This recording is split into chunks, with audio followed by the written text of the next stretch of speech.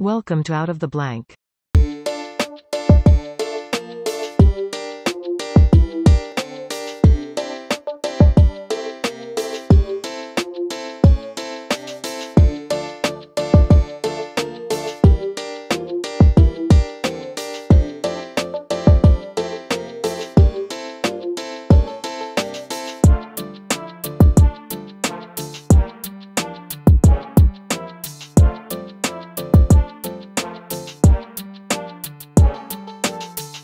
Welcome to another episode of Out of the Blank podcast. I'm here with Peter. Peter, for everyone out there listening who might not know who you are, would you please introduce yourself?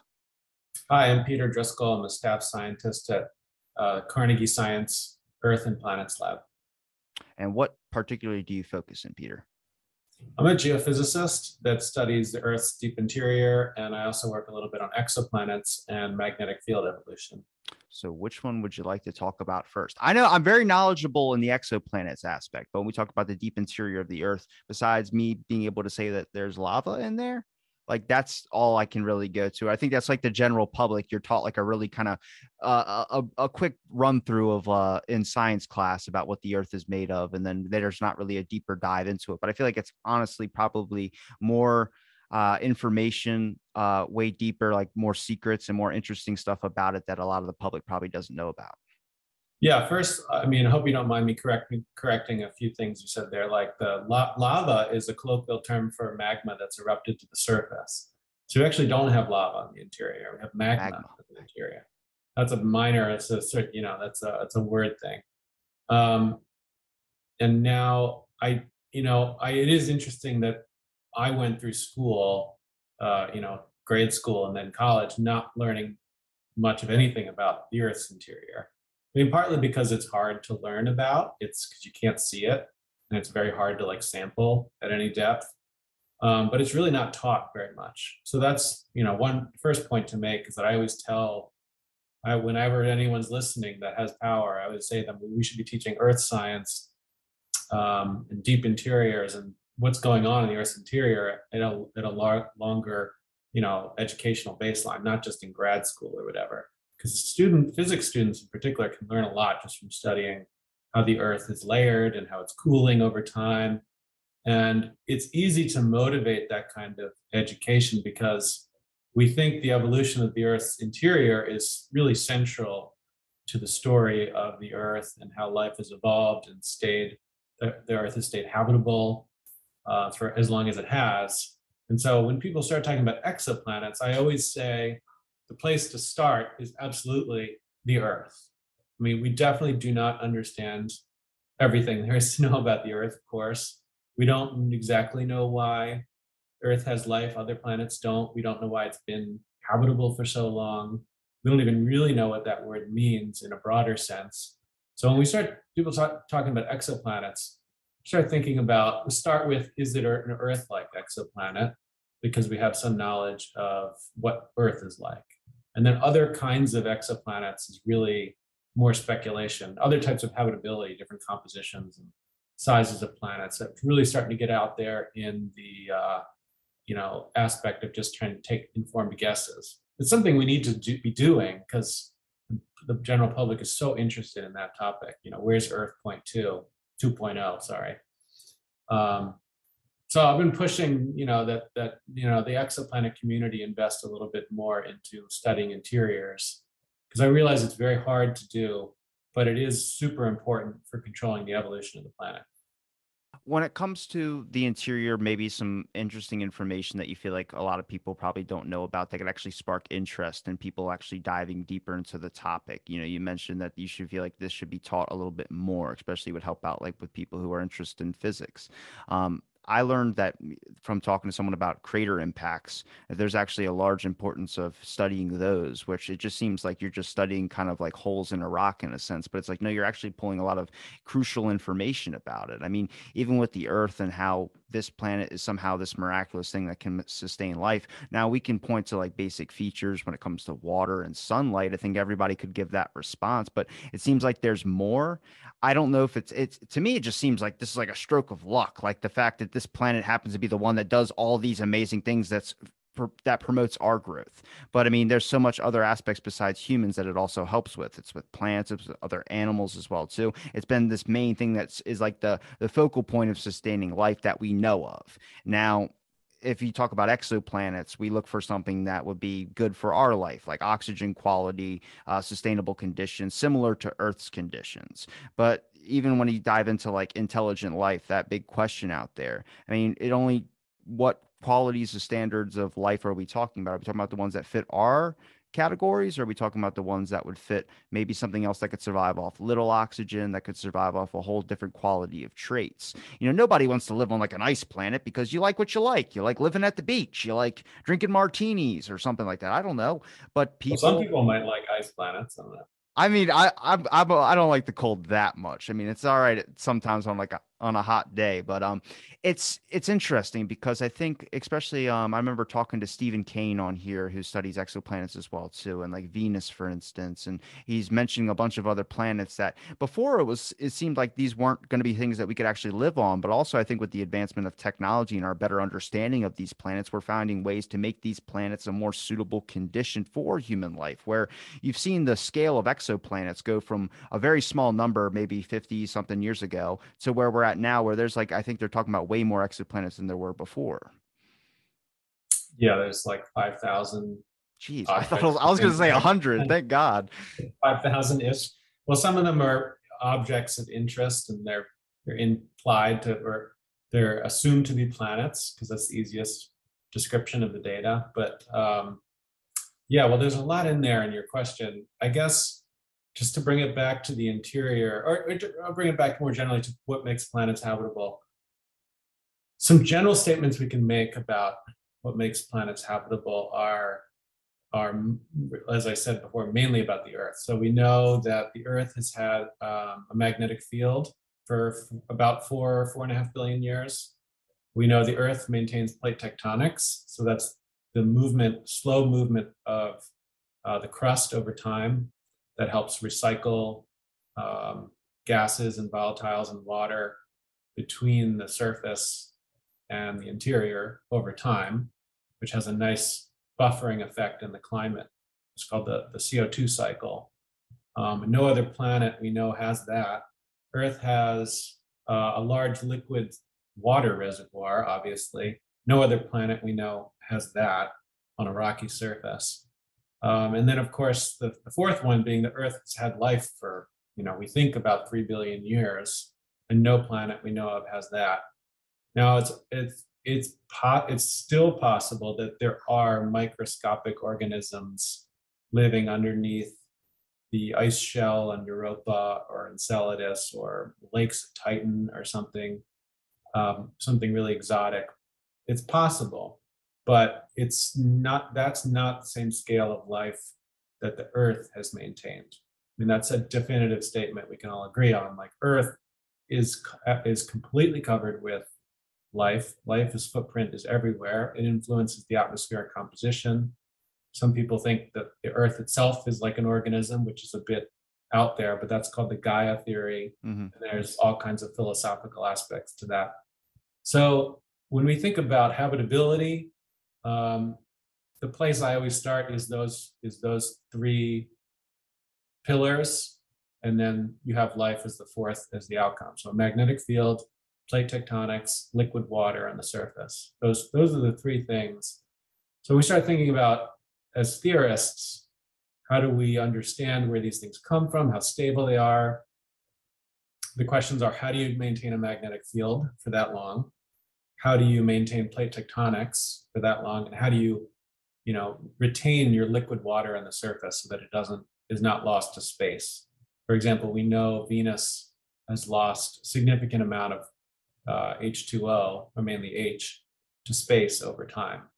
And so maybe Venus was born with a similar water budget, but for whatever reason lost its water to space over time. One of those reasons could be it's closer to the sun, it's too hot, and therefore the water kind of remains in the atmosphere. That's called a runaway greenhouse. And then the water can just escape to space, perhaps because it has no magnetic field. Venus has no magnetic field today. And that could be important for shielding the upper atmosphere, the hydrogen from escaping early on. And plate tectonics, there's no other planet that has plate tectonics. That could be because no other planet has liquid water. We think liquid water is important for getting the rheology right in the crustal rocks so that they can keep moving. You can have melting at depth, and you can bring in volatiles back into the interior, which helps maintain plate tectonics over the long run. So what causes plate tectonics and why it's maintained over a long time is one of the big outstanding questions in all of Earth science that we still don't have a really great answer to. And so until we get better understanding of some of these Earth-specific problems, it's going to be hard to generalize to exoplanets. I guess that's kind of a pessimistic thing to say, but I'm just trying to ground the general public in where the scientists, where the debates are from the scientist perspective on like looking for the next Earth. I respect that because I think a lot of ideas get tossed into technology, leading us to space colonization, and that's cool and all to talk about. But in reality, I kind of look on the basis of there's still a lot of secrets here that we need to understand before. I don't honestly think we're ready to even travel really out into space and start colonizing, or the idea of colonizing on other planets. Now, other people might have differing opinions, but I feel like you got to make sure that all your T's are crossed and all your I's are dotted in a sense before you leave your only home, or the one that you were originally born on, I would say. But when it comes to like the plate, or not plate tectonics, but like the magnetic shield that's kind of around us in a sense, do they have any possible theories, or do you have any ideas of why that there is this thing and how beneficial it is for us? Like, I understand if we lose it, it can have some crucial damage to us, but what's keeping it intact? Is it a thing of resources? Is it, how did that even occur? How did this planet originally just have this type of shield? That's the question, is well, we know magnetic fields are generated deep in the interiors of planets. So you have to have a conducting liquid like a metal, like a liquid metal, and it has to be moving, so swirling in some way, or convecting is normally what we call it. You can think of convecting like boiling water on a stove, except in this case, in the Earth's liquid outer core, you have liquid metal that's convecting. So the liquid's moving around and generating a magnetic field via current, just a current loop going on in liquid metal as it's convecting. And that generates a large-scale magnetic field that penetrates through the rocky mantle all the way up into space. In fact, the solar wind balances the Earth's magnetic field way out into space at about 10 Earth radii away from the surface of the Earth. And that's called the magnetopause. So that's the first barrier between the Earth and the solar wind environment. And it's way out there, like I said, at 10 Earth radii. So what goes on in the center of the planet influences what's going on 10 Earth radii away, which is pretty fabulous to think about. So first of all, Earth has a magnetic field. Venus doesn't. All the other planets in the solar system do, or have evidence of had one in the past. Mercury has an active magnetic field today generated in its core. Venus has no evidence. Earth has had one for at least 4 billion years. The Moon and Mars both have crustal magnetic remnants that implies that they used to have a magnetic field when they were younger that then died at some point, which we don't understand exactly why. There's a lot of people working on that problem. And then Jupiter, Saturn, Uranus, Neptune all have magnetic fields, but they're generated not in liquid iron, but in some other metallized gaseous form. For hydrogen at high pressure becomes metallic in the sense that it becomes electrically conducting. So they're a bit more unique. They're distinct from the rocky planet cores. So we think magnetic fields, we know magnetic fields are actually ubiquitous when it comes to planets. It's a mystery why some planets, rocky planets, maintain them, like Mercury and the Earth, for 4 billion years. Well, we think Mercury's has been that old. We don't have any good evidence. And why on Mars and the Moon and Venus, they don't have magnetic fields today. And it has to do with generating that magnetic field occurs by this fluid motion, as I mentioned earlier. And that fluid motion is driven by pulling heat out of the planet. So just cooling the planet. And if you can cool the planet fast enough, then that heat that's being pulled out of the planet's interior is going to drive fluid motion in the interior. And that's how you drive the convection. So the trick is to cool the interiors of these planets fast enough to keep the fluid motion going to generate a magnetic field. But if you cool the interior too fast, you can get into a problem where you solidify the liquid iron to a solid iron ball in the interior, which could be what happened on the moon, for example. So there's a little bit of a Goldilocks paradox there of, the classic Goldilocks zone is you want your habitable planet to be close enough to the sun to have liquid water, but not too close to have all the water evaporate, right? And it's similar for planetary interior, the cores and the magnetic fields, where you want to cool the interior fast enough to make the fluid move and generate a magnetic field, but not too fast to freeze it all out. So understanding why the Earth is right in that Goldilocks zone and maybe Mercury is a complicated thing. And it depends, of course, not only just on the cooling rate of the planet, but its composition. So, unfortunately, the detailed composition of the core plays a big role in determining how the fluid moves, at what rate it may solidify once it starts solidifying, and how easy it is to convect, and how well it conducts a magnetic field, and all these things. So it's the physics and the chemistry. You've really got to bring them both together. Now, is there something that could happen where it could throw off that kind of, I would say, mixture or that effect that's happening in our Earth right now? Like, I'm not saying something as similar as, like, I don't know, throwing trash out your window, but I'm saying, is there some type of things that could be a possibility of throwing this thing off balance to a point where you start seeing, like, because I mean, if you look at the examples of like the ones that have a shield and the ones that don't have this shield, and you look at those planets, I mean, it just seemed like their main generator shut off, and then this is what happens when the power goes out. Like eventually everything just kind of starts to die in a sense. Yeah, it's a good way to think about it. So the power you're supplying, like I said, is pulling heat out, and that's driving fluid flow. So if you stopped cooling the planet, so say Earth, instead of having plate tectonics on its surface, it had a stagnant lid like Venus. So a stagnant lid is where you've got a single crust over the planet, and there's no subduction of the crust down into the interior. And that's actually a very poor way of cooling the interior. It's like wrapping a blanket around the mantle, and then all this heat has to diffuse very slowly. So for Venus, it could be the fact that it has a stagnant lid that keeps the interior from cooling, prevents the interior from cooling, which is what's preventing the iron from convecting in Venus's core. So if the Earth ever went into that kind of scenario where plate tectonics died or slowed down, then the cooling rate of Earth's deep interior would go down, and that could kill the dynamo. There's actually one of my research fields is in investigating when the Earth's inner core first solidified. So inside the liquid iron outer core, there's a solid iron inner core that's growing from the bottom out very slowly. It's currently about a third of the size of the core by radius. And if you go back in time, imagine going back in time, the core was getting hotter and hotter as you go back in time because it started in a very hot state. That inner core would melt and get smaller and smaller until it would be gone. It would be all liquid.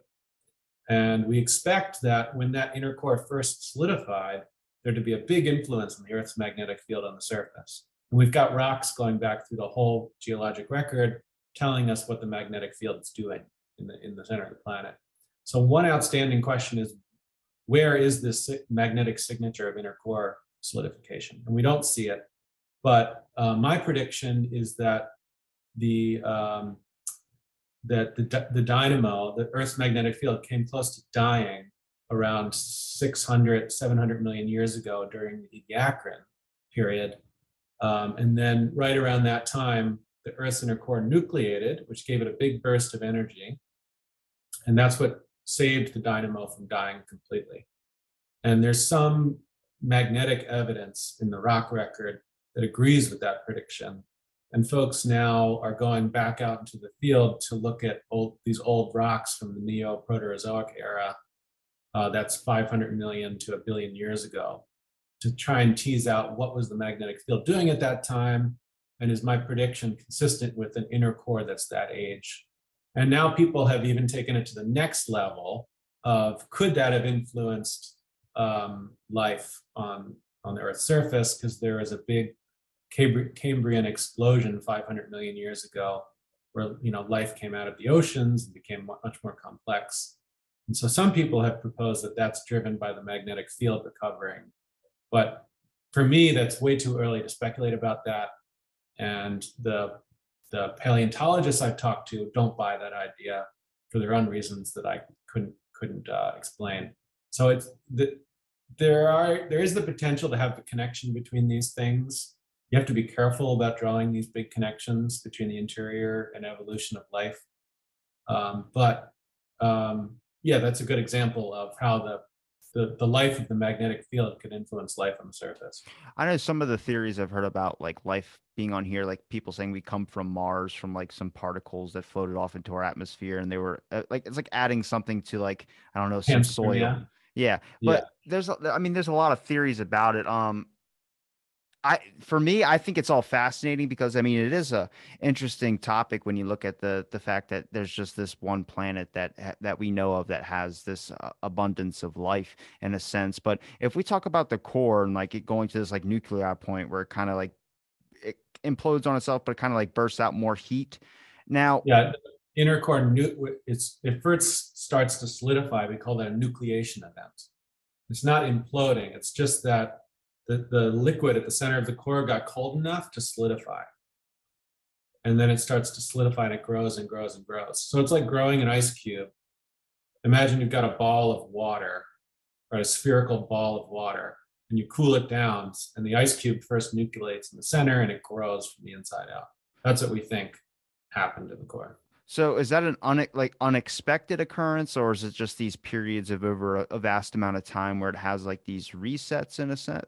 So it is. It's just a slow cooling of the interior.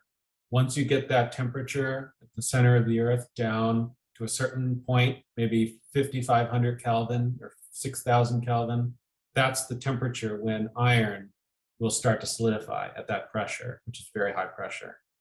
And it could happen in other planets. So we think Mercury has a large inner core and a little liquid outer core, iron outer core. Mars, so that's for Mercury. For Mars, we don't know. For the Moon, we're not sure. For Venus, we don't know either. But at least for Mercury, we think it also has an inner core that's growing slowly over time. So if that occurred and then we see life kind of happen after that, like for us, for instance, is it possible that if you look at another planet and maybe they went through something similar that they just didn't have the, I guess, the resilience to build back life or build life? It just didn't have that outcome. Like it was kind of a rare chance that we did.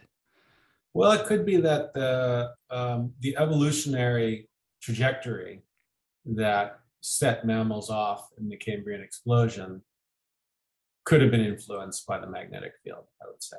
So it's not that we needed it to have life at all. I mean, complex life was quite happy under the oceans during that time. The idea that's been floated is that without a strong magnetic field or magnetic shield, if you want, that solar radiation was raining down on the surface of the Earth much more than it is today, which could be bad for life forms, constantly getting irradiated whenever there's a solar flare or something like that.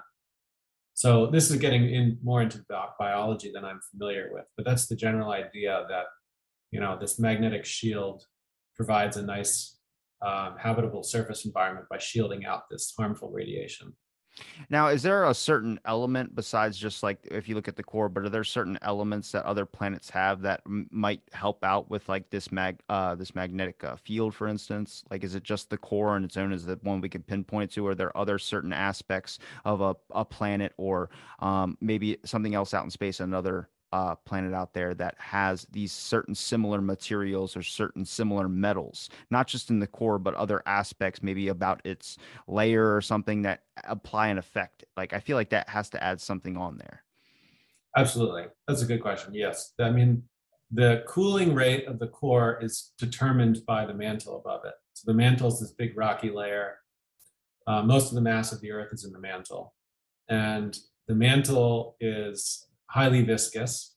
Even though it's a solid, it undergoes convection. So it behaves like a fluid over long timescales, believe it or not.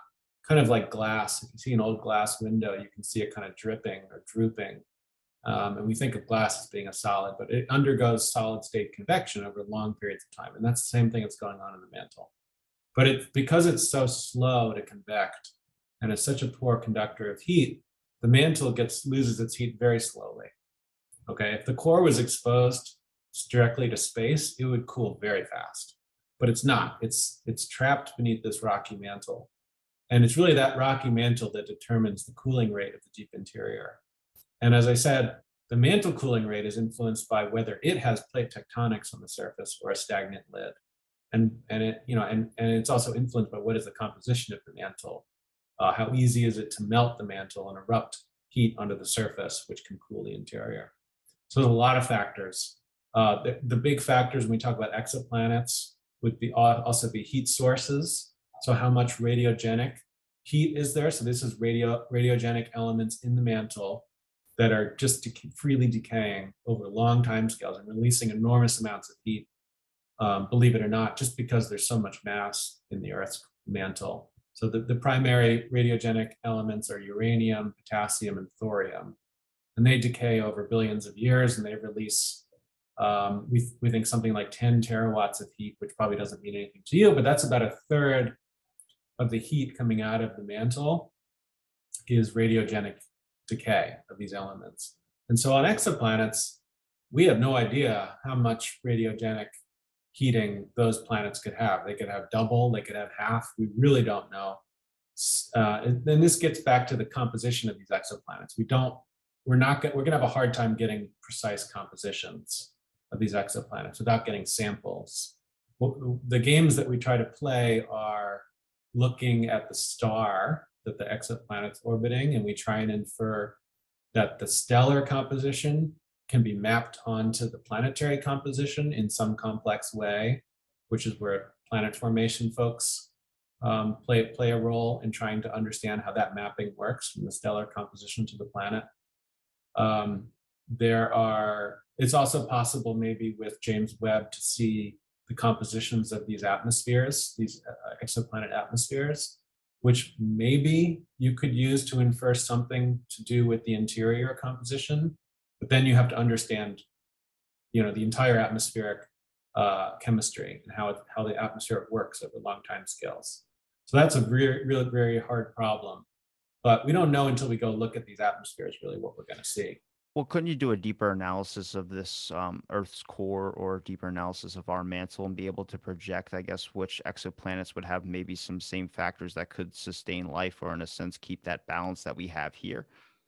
Yeah. So I've done some of this and some other folks too, where you just kind of use your basic Earth model and you tweak a couple parameters here and there and you sort of explore, how likely is it that just an average super Earth would have a magnetic field? And it appears that, as to be expected, that, if you make Earth 10 times more massive and keep everything else the same, composition and so forth, then you get a slightly stronger magnetic field and it's perfectly happy in there for a while. So what I should also mention, there's one other observable that could potentially play a big role here, and that's remote detection of exomagnetic fields.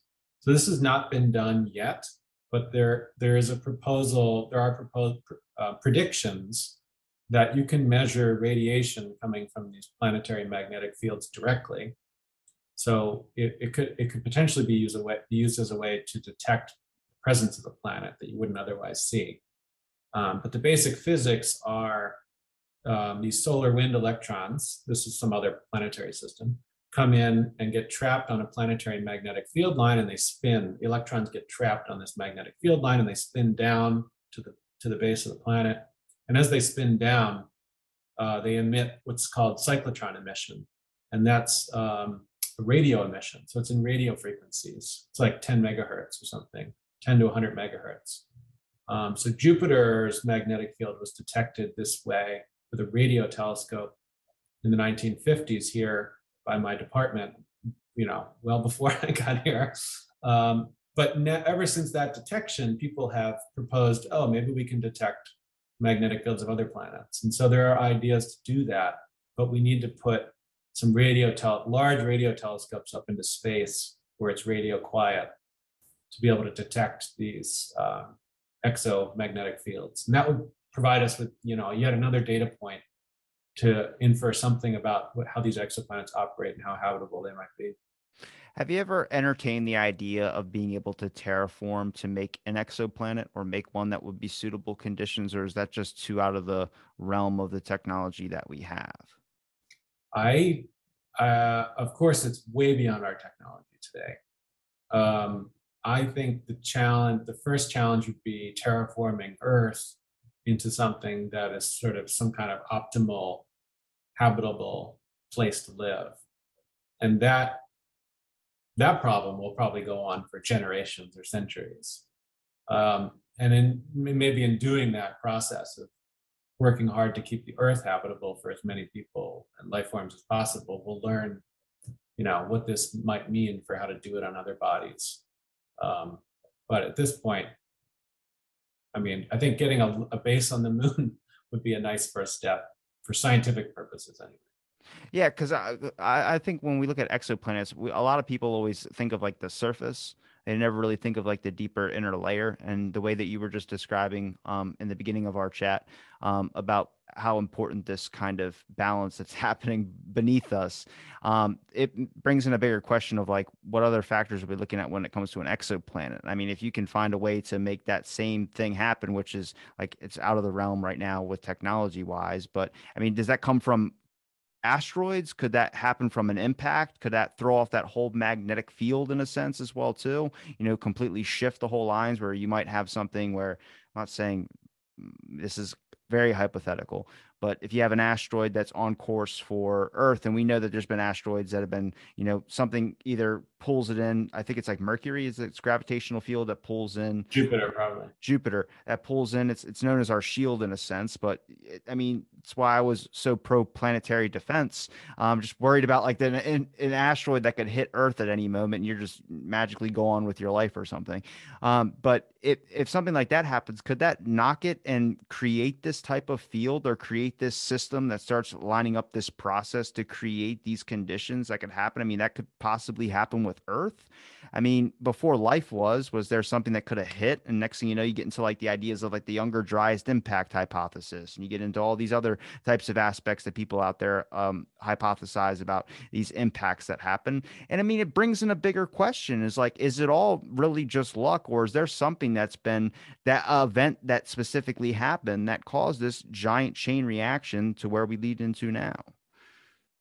Yeah, I mean, certainly we know that giant impacts can cause mass extinctions, and so such events can have massive impacts on life on the surface. Whether you can go the other way around, where you can have a inhabitable planet be hit and knocked into a habitable state, I've not heard too much about that. I mean, I suppose it is plausible that after a large impact, you could something say a giant comet hit Mars and delivered like a huge amount of water or something.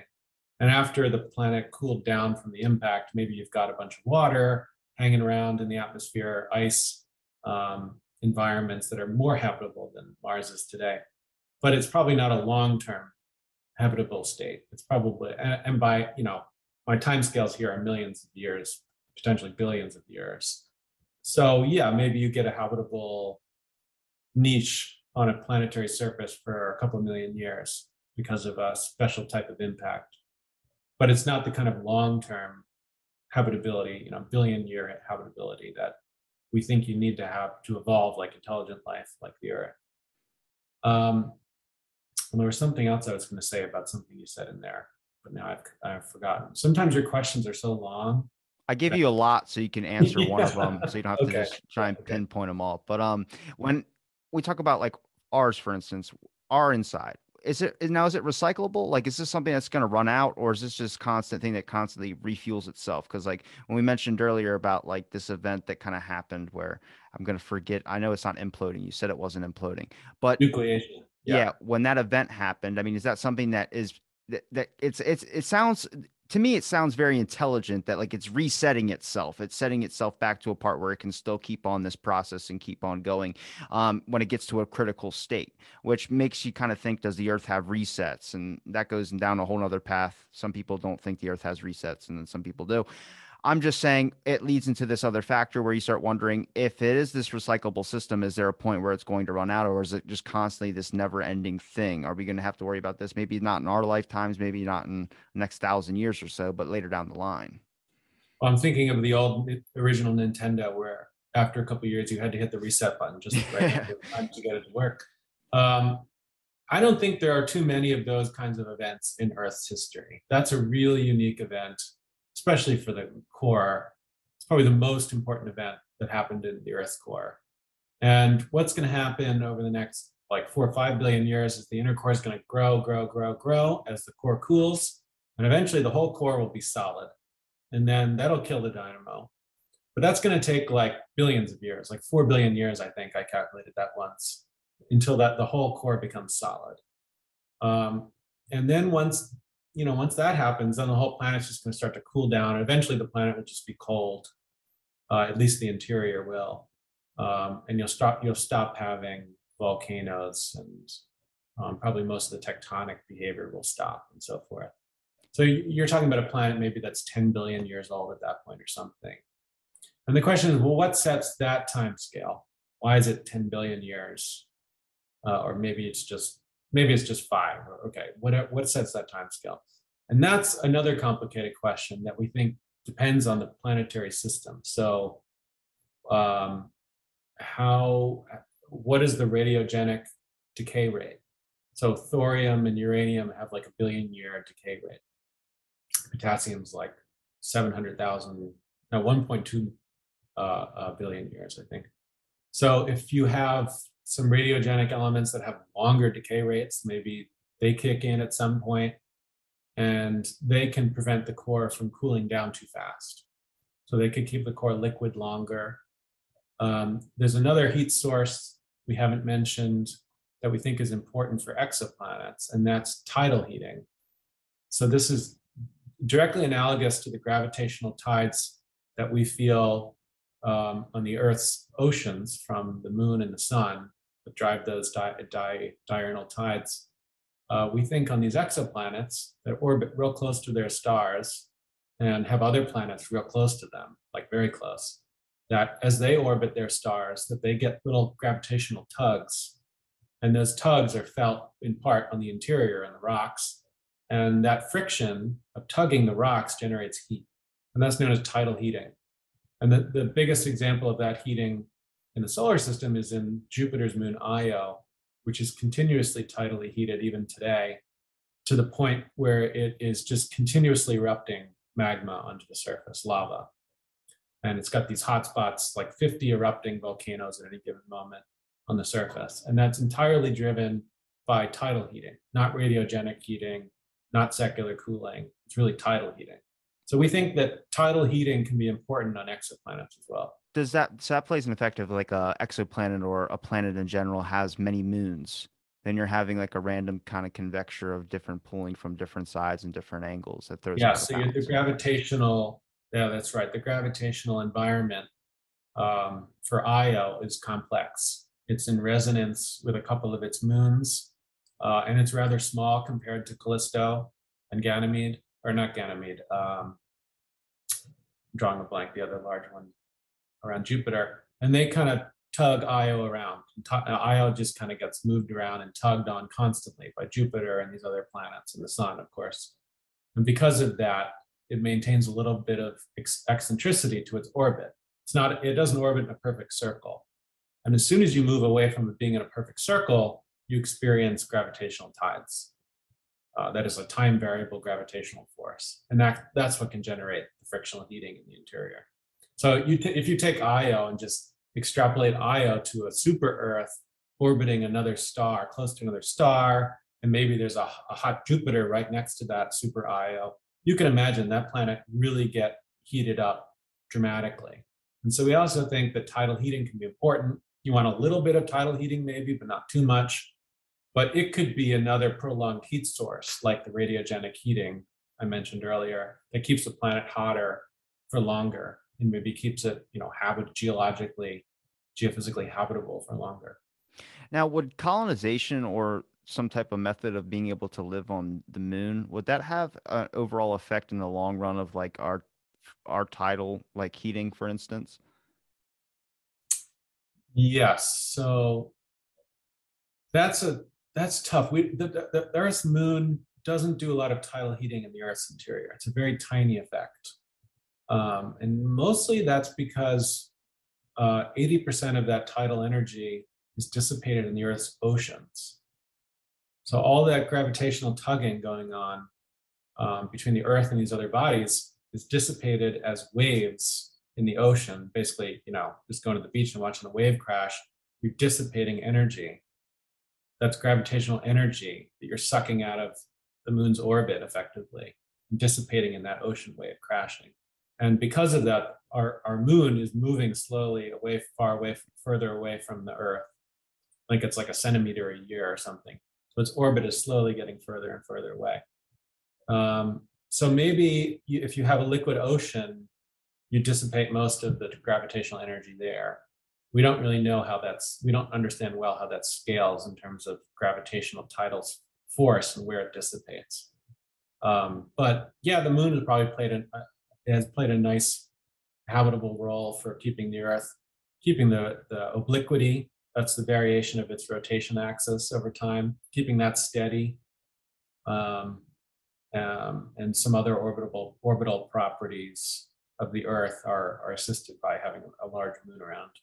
Now, you mentioned something about with volcanoes, for instance. The way I kind of thought of it was like, is our core like our if our core is like a boiling pot, and you have these, as water boils, bubbles start to pop. Is that volcanoes?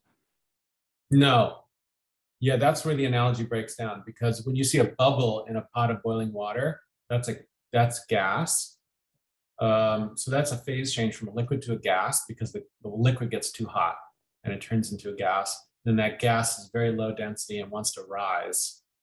And so you do get bubbles in magma. So beneath a volcano, you're melting the rocks down there. They're liquid, and as they get close enough to the surface, all the gas that's trapped in that liquid magma can dissolve out of the magma into these bubbles, and those gas bubbles then come up and can cause eruptions in the surface. And so, but that's not connected to the core in any way. Well, I was looking at like if the core has these random spouts, or maybe has like something where you see like a high spike or something, and would that be a volcano type deal where it would cause some impact on the surface where you would see an abrupt change? I mean, we know plate shift. It's happened before. So you start looking at this aspect of like if you start looking at plate shifts, like does that have an overall effect in these spikes that start occurring, or these changes start to go? Even if it's like what we see on the surface, I always try and think, well, what's happening deeper down beneath that? Like with the moon example we just talked about a second ago, even though it's a small factor of a play into the aspect of like, tidal heating, I still worry about like what happens if we don't have that small little aspect. Sometimes it's the small person on the dodgeball team that's the strongest. Yeah, it could be. That's kind of scary though. That if these tiny little details matter for having intelligent life, but it could be. But getting back to the volcano thing, so let me explain it this way. So Hawaii is sort of the canonical hotspot volcano on Earth. It's huge, right? The Pacific Ocean is very deep, and right in the middle of the Pacific Ocean, you have a huge volcano that comes all the way up to the surface and has these huge mountains so high that they put telescopes on it. And there's snow up there, right? It's crazy. Now, Hawaii is a hotspot in the sense that there is a hot plume burning a hole through the crust beneath the Hawaiian uh, volcanoes. And it's been burning a hole through the crust there for probably 80 million years. And you can see that the Pacific plate has got these burn scars effectively going all the way up the Pacific, up towards Siberia. And that's called the Hawaiian track. And there's a track of underwater volcanoes that goes all the way up there. And then thinking about how deep it goes, the Hawaiian heat source is all the way down in the base of the mantle, right above the core. So we think for some reason, there's a hot fluid or a chemically buoyant fluid there above the core, sitting on the top of the core at the base of the mantle, continuously feeding this hot plume of material that's feeding the Hawaiian hotspots on the Earth's surface. Now that the Hawaiian hotspot, as I said, is quite old, and we don't think it is fed in any way by the core. Okay, the mantle pretty much does its own convective motions and cooling on its own. It doesn't really feel the core very much. But the core, as I said earlier, is influenced heavily by the mantle. So right beneath that Hawaiian plume source, you could be influencing how the core convects beneath that region. The core could be convecting less quickly beneath it or more quickly depending on that cooling rate above it. So I think that's the clearest way to explain how you can have, like, across the mantle, a thermal connection all the way across the mantle, but it doesn't penetrate. It's not like the mantle material doesn't penetrate into the core. It's just a cooling, just heat transfer across the boundary there. It's separate in its own. Yes. When we talk about the magnetic field, now is there like any abrupt changes like that you could, besides the one we mentioned earlier where I'm gonna forget, I'm not even gonna say the name of it, and don't say it. You know what it is? It's nucleotide. The thing. Nucleation. I don't know why that one word is not sticking in my head, but besides that occurrence, has there been anything of like past 100, 200 years where you've just noticed like the line maybe go up a small, very, very minuscule bit and maybe just elevate or change in a sense? Because if we talk about like the evolution of life in a sense, and if this does have a factor in playing into the evolution of life, you start wondering if the frequency of it changes just a small dramatic hair, would you start seeing life evolve in a different sense? Would it speed up? Would it slow Yeah. down? Yeah. People have been looking in the magnetic record to correlate the magnetic record with evolutionary events for decades. Like ever since we started looking at magnetic records and evolutionary records back in the 50s and 60s. People have been looking for these things. And there are ideas out there, but it's never really taken off as a direct connection between the two for whatever reason. I should also say that on a shorter time scale, so the inner core nucleation event we're talking about 500 million years ago, so that's a long time ago. But on shorter time scales, the Earth's magnetic field varies its intensity, so it can get stronger and weaker. And on 100,000 year time scale, so every 250,000 years, that's a quarter of a million years, the Earth's magnetic field reverses its polarity. So what we think of now as the North Pole, North Magnetic Pole, which is coincident with the North Geographic Pole, or close to it, would reverse. And so you'd have the southern magnetic pole at the north rotation pole and so forth. So all your compasses would flip. So that's a magnetic reversal. And we have documented evidence of thousands of magnetic reversals over the last 2 billion years. The magnetic field does not reverse regularly. It's not like a clock or anything. It's much more chaotic. It's kind of like looking at weather, where some years you have a heat wave or a lot of hurricanes, and some years you don't, because it's a very the climate, like the climate system. The Earth's core is a very complex, turbulent, fluid system that is very hard to predict over long time scales.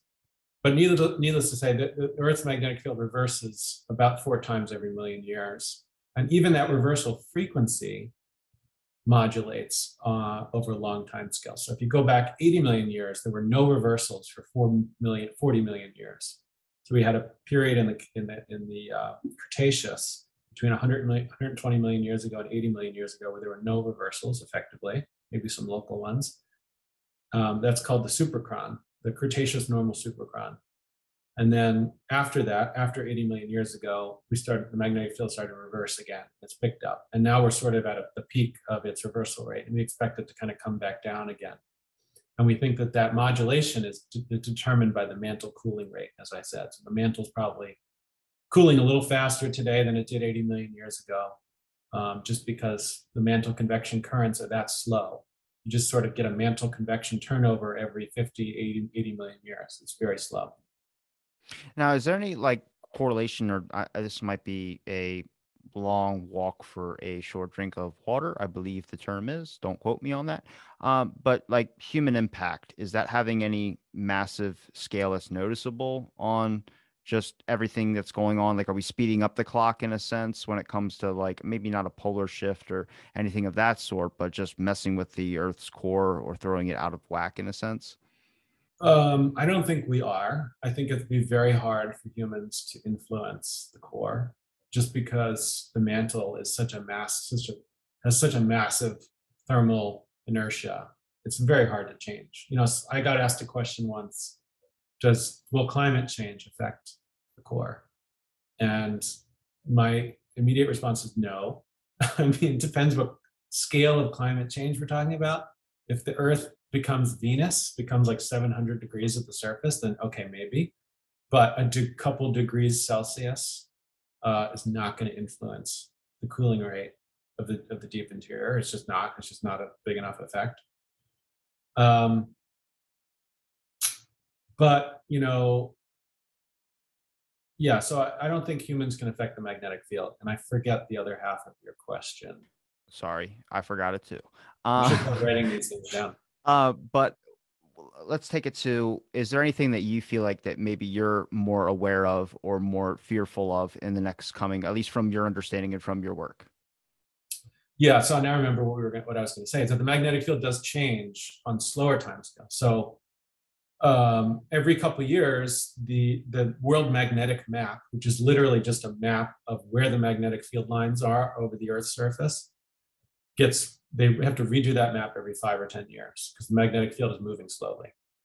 It's becoming, the dipole's shifting a little bit this way or that way, or the South Atlantic anomaly's moving east or west or something, or the whole field's getting weaker over Siberia or something. So you might have heard a couple of years ago there was a big shift, not rapid, but a slow 5-year shift that was significant enough that they had to redo these aviation maps 5 years earlier than they normally do. And there are magnetic events called geomagnetic jerks that are like on the order of a couple months, couple years. That's about the fastest event you see for the magnetic field. So it's a pretty slow process. And then the reversal process itself, which is the most dramatic thing it does, takes about 1,000 years, 1 to 5,000 years, for that reversal process to start and then finish. So for that pole, the magnetic pole, to flip into the other hemisphere. So you're talking about a 5,000-year timeline. So all the birds and fish that use magnetic field lines like compasses to guide them in their migrations will have plenty of time to recalibrate, where those magnetic field lines are with respect to wherever they need to go. And so I expect that, 5,000, if the magnetic field is undergoing a reversal now, or at the beginning of one, then 1,000 years from now, humans will have time to adapt, to move our satellites, to construct the kind of whatever kind of shielding we need to have, or put out the kind of weather forecasts we need to have to certain parts of the globe to kind of deal with that problem. I don't think that's not like a climate change scale problem. That's a much longer term thing we'd have to deal with. What about something like the Carrington event? The Carrington event, was that a meteorite impact? I don't think it was a meteorite impact. All I remember is that there was like enough electricity in the air that people were talking about using their cell phones or using their walkie-talkies without it being plugged into anything. This was a solar event, Okay. possibly a massive solar flare. Yeah. So That has to spike change in the magnetic field. I'm just saying. That's a well, yeah. So if you get a big solar flare, that's basically a big burst of hot electrons and protons coming off the sun. And when they reach the Earth, some of that radiation will get down into the magnetosphere of the Earth and down to the surface. And it'll create aurora at low latitudes. It could interfere with our electromagnetic environment. So like all those nice radio waves we rely on for our Wi-Fi and our cell phone service and all that stuff could be interfered with by a solar event. And I think that's much more likely that that the sun has a big solar event. Maybe every couple hundred years, there's a big solar event that can influence us, and we don't have good enough records or good enough magnetic recorders for long enough time to really know the statistics of those events. How likely are they? How often do they occur? Kind of like earthquakes, right? It's like they're dangerous and you want to be prepared, but you don't know exactly when it's going to happen. Um, so yeah, that's another possible hazard. Kind of like they say there's like an earthquake or something that's going to come in like from now to like the next 10 million years or something like that that's going to completely change the face of the planet. Do you know anything about that? Is that real or is that just conspiracy talk? I haven't heard that one, but I know that places like the Pacific Northwest and the in California that if you look over like 1,000 years, there's a very very high probability they'll have a catastrophic earthquake. Like a 10. Uh, yeah, like a 10. So catastrophic in the sense that like it will be massive and it will be highly disruptive and there'll be casualties and stuff like that. And so that's why those parts of the world do put a significant amount of resources into monitoring and research and preparedness. And, Japan's probably got the best um, preparedness program in the world. I just remember Robin Williams' joke when he was like, I was in a 4.5, and that was like a grab your chest, pray to God moment. And he goes, and that was a 4.5. Wait for the big one. He was like, that was what? What's a big one? Like, that's going to change the whole face of the planet. But also, with that I heard, Yellowstone. What is that a real fear in like my lifetime, my kid's lifetime, next lifetime, or is that just something that could be from randomly just implode on itself and have this massive explosion that completely changes? Because I feel like that has to play a factor in with magnetic fields as well too. Mostly, if you look at the magnetic field, I believe that any maybe abrupt change to it or something that could happen, like a solar flare incident or something. Because if you look at like the Earth being made of metals or have metals inside of it, a solar flare happens, it's going to conduct that and it's going to go right into our core if I'm not mistaken. No, it's not gonna because the mantle is not a good metal, is not a good conductor of electricity. So we've got this big rocky shield between space and the iron core. So there's very little electromagnetic interaction between the two. I mean, the only electromagnetic interaction is up in the magnetosphere, where the Earth's magnetic field penetrates into space. But that doesn't play a big role in the interior of the core. That's just a space phenomenon, basically. Um, so with Yellowstone, this is getting outside of my knowledge. You should talk to one of my volcanology colleagues about this. They'll know much more. But yes, Yellowstone sits on a super volcano, something akin to the size of Hawaii, perhaps, that's extinct or at least dormant. My impression of the timescale for the resurgence of such a large volcano would be long, thousands, millions of years perhaps, before you'd actually see a resurgence. Sometimes I show up to work 20 minutes early. So how long are we talking? That's what I'm saying is like, I don't, when we say like I don't there's like know. this I don't long know. period, I just go like, I mean, what are we Not estimating it tomorrow. on? Yeah, we're not tomorrow. We're talking thousands of years, millions of years. Yeah, not in a human lifetime. But it's again, that's not a question.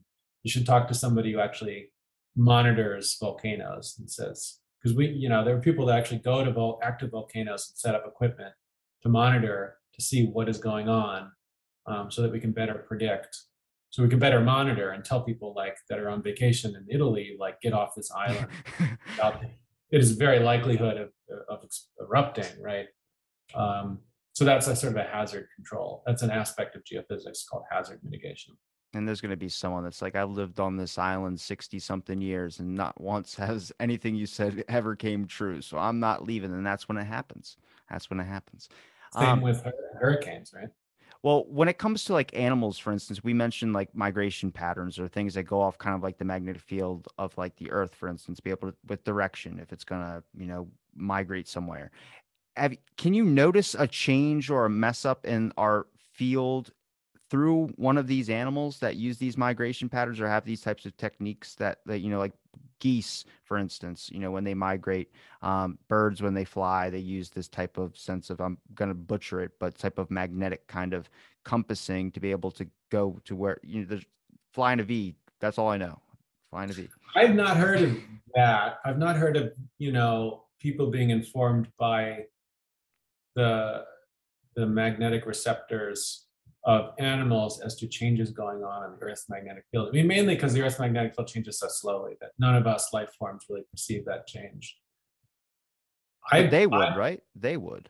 no, these magnetic changes are over the course of years, so they're not.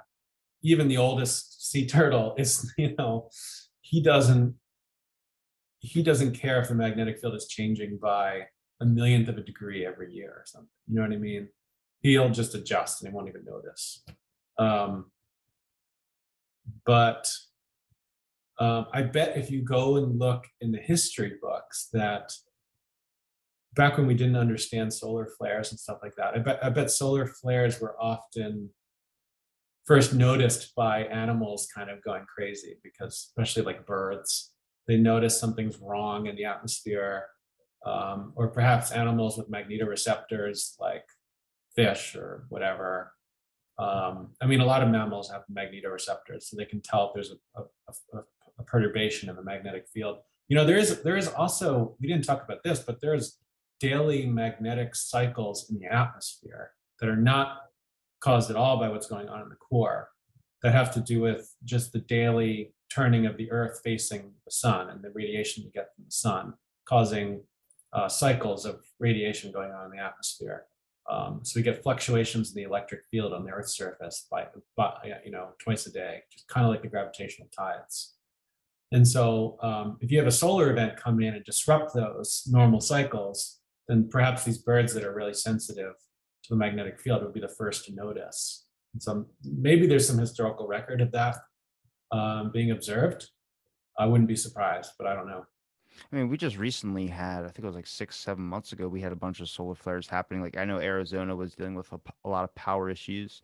And I mean, it's something that I think a lot of people just kind of go, "Well, my Wi-Fi is not going to work today." But I'm like, it doesn't that play something else? Like, it's just more fascinating to me to look at like an aspect of like what else is it doing, not just to our technology that we use, but to our planet in a sense. Like, I bet it's not just affecting our Wi-Fi; it's probably affecting something else out there that we're not sensitive to. We don't notice it as much as something else that might be on a different frequency notices it. It could be. I mean, this is again outside of my wheelhouse, so I don't know. That's why I we're called could out put of the it. blank. We speculate. Okay, we are really speculating at this point. Yeah, I think that in modern day we're so reliant on electromagnetic radiation and radio waves to do so much that a disruption there could have a big impact on like global markets and communication and stuff like that. In terms of like other aspects of the earth, like I don't know, this is more for like a climate scientist, but like can a large solar storm, magnetic storm influence the climate? I don't know. If the magnetic field reverses, can that influence the climate in terms of like storms and weather and stuff like that? And I just don't know the answer to that. I'm not sure we really do know the answer to that. It's pretty complicated. I know it's not a first order effect. It's not like we know climbing CO2 increases the greenhouse effect, right? It injects energy into the atmosphere. Like we know that. That's a little bit easier to understand. But how the magnetic environment influences the climate and the surface is much more subtle and more complicated. Well, which has a bigger impact, our environment or us when it comes to our magnetic field? Um, Well, I only ask that because the possibility that this thing might have helped with like the creation of life in a sense, even if no matter how small of a factor it might have played. I mean, if you look at like a giant abrupt change that could happen, would you see a giant abrupt change more in the environment, or would you see more of an abrupt change happen in people? Like, because when I first came across that article you wrote about like the magnetic field and its evolution, I start going, if this is like something like, oh, you kind of like put a little safety blanket on top of me when you were like, well, it doesn't have this like giant sporadic thing that affects us that bad. My mind, when I read that, I was like, what I was thinking was that like some giant magnetic field shift could happen and humans, next thing you know, can read each other's minds and stuff. I don't know. That's where my that would be brain just nice. went. Yeah. Yeah, that'd be sweet. So we do not have magnetoreceptors. I shouldn't say that. We have dormant magnetoreceptors in our brain. So people have done lots of experiments of humans in magnetically shielded rooms exposed to magnetic fields to see if they have any kind of ability to orient themselves with the magnetic field. And so far for humans, it's not been, I should say, it's not been, comprehensively proven. There are some speculations out there that there could be some active magnetoreceptors, but in other mammals like cows, for example, they have active magnetoreceptors that they don't appear to be using for any purpose. But if you do a test on them, like you can get them to follow a magnetic field line. So at some point, life evolved to use this ambient magnetic field for some purpose. We don't exactly know why.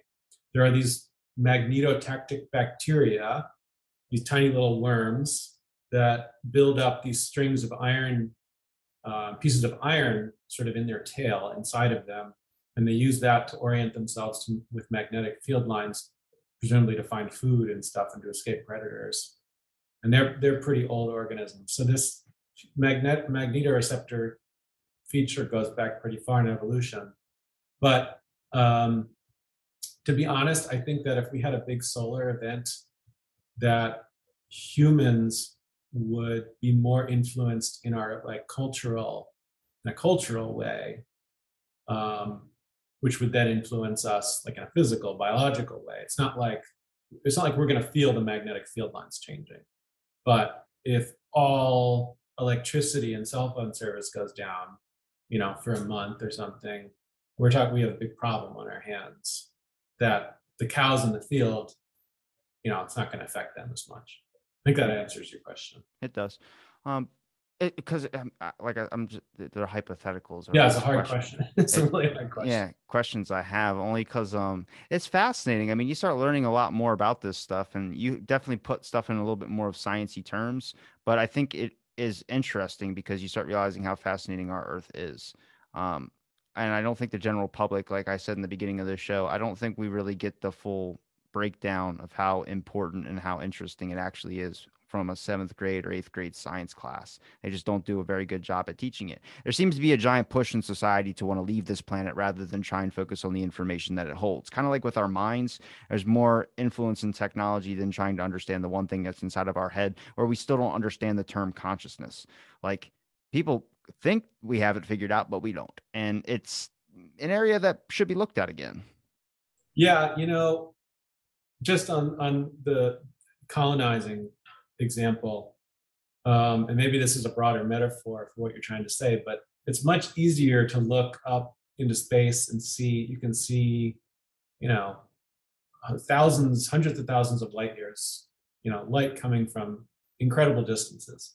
When you look down, you can see like a couple meters. The furthest humans have ever dug into the Earth is like 5 kilometers or something. That's like the deepest we've gone into the crust with a drill.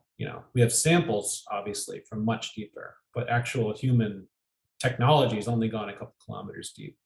So that just gives you a sense of how hard it is to directly probe Earth's deep interior. Most of what we know about the interior comes from earthquakes, measuring seismic waves as one, magnetic field changing is 2, and then geology and geochemistry. It's like what are the rocks doing on Earth's surface?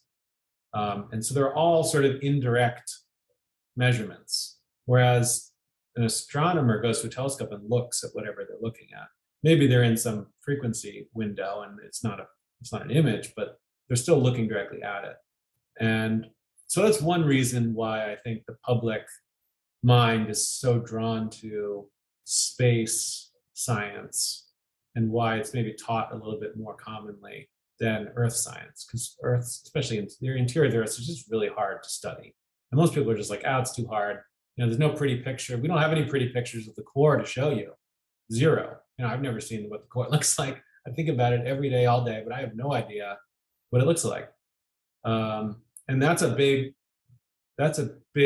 obstacle when it comes to motivating the public to get interested. Like there's no pretty picture. I'll create a nice movie, animated movie from one of my simulations, dynamo simulations. They look great. They look beautiful, but they're simulations. They're in false color. They're very idealized, right?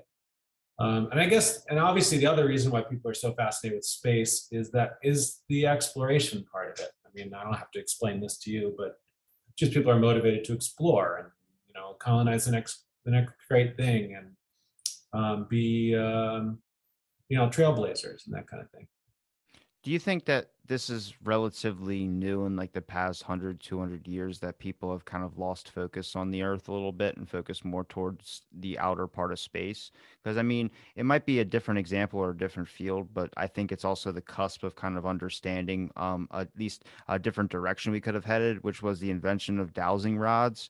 Now, whether you want to consider those accurate or you want to consider those even useful at all, but it's this idea of using two rods to detect like water in the earth. I'm like, it seemed like back then there was a little bit more of a focus to understand our planet and how it works, like figure out the tips and tricks to be able to, you know, help out in a certain situation if you need it. And it seems like now we've kind of went in a whole different direction. I mean, I guess that studying both the Earth interior and space go back as far as human history, right? Um, Space has always been, like I said, it's so much more accessible that it's used for navigation, it's used for ceremonial purposes, right? It's influenced art and stuff like that. Earth's interior is not quite as useful in a way, it's sort of utilitarian in the sense that, I mean, maybe the magnetic field, people use that to navigate with, but that's about it. And I think it's been in the last 100 years or so where the our understanding of how the Earth works has really exploded because of technology that we've invented, basically to probe the Earth. Seismometers, magnetic field measuring devices, laboratory techniques for looking at tiny little rocks and so forth. Um, and that is kind of spearheaded by World War II. We invented a lot of technology, and that's really when geophysics started. Was like in the 40s and the 50s. We really started to understand how the plate tectonics is operating, and the core is liquid and it's generating a magnetic field and so forth. But astronomy, I don't know. Astronomy goes back, obviously to Kepler and Newton and these guys Plato. hundreds of years ago. Yeah, I mean, yeah. So I would actually say that geophysics is geophysics is a part of earth science, but geophysics is a much younger field than astronomy. And astronomy's really always had the upper hold, I think, in public awareness and its popularity. Well, we'll change the tides one day. This podcast will, right? Yeah. If only I had that power. But Peter, it's been a pleasure chatting with you, man. Is there a place where people can find any of your links? Yeah, go to Carnegie Science Earth and Planets Lab. You can find me there, and I update my website pretty regularly. And feel free to shoot me an email. I've got videos up there of talks I've given if you want to get a full form experience of how magnetic fields work. And it's a pleasure talking to you too. Thanks for having me. Thanks for listening to this episode of Out of the Blank Podcast.